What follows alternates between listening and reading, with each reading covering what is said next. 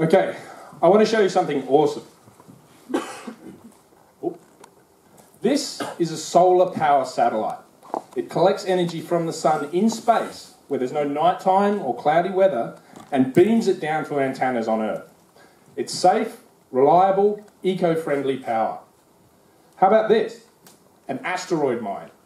Using something like this, we can collect the rare metals we need for our modern technology in space without building big dirty mines here on Earth. Now you might look at these things and think, that's science fiction. We can't build that. And you know what? You're right.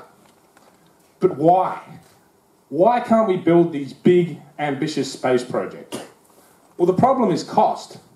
Specifically, moving stuff from Earth into space is an expensive process. And the reason for that is these things. A rocket costs about the same amount as a small passenger jet, around 100 million US dollars.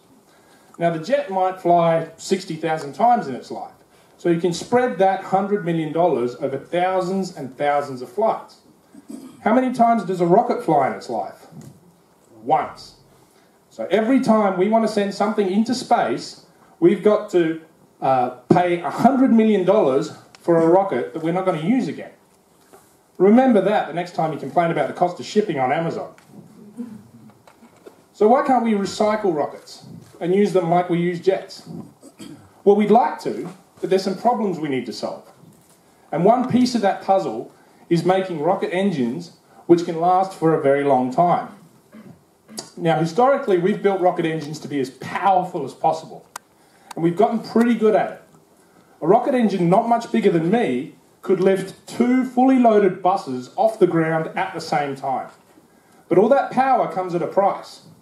The inside of a rocket engine is basically a controlled explosion, and it can get really hot in there. Half as hot as the surface of the sun.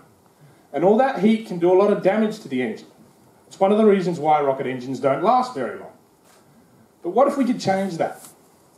I'm working on a method of reducing the temperature of this explosion by changing the ratio of propellant chemicals flowing into the engine. It might not be as powerful, but maybe if the engine operates at a lower temperature, it'll last longer. Then we can make space transportation cheap. And if we can do that, we can build those big ambitious space projects.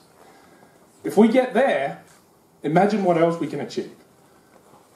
The sky is very literally not the limit. Thank you.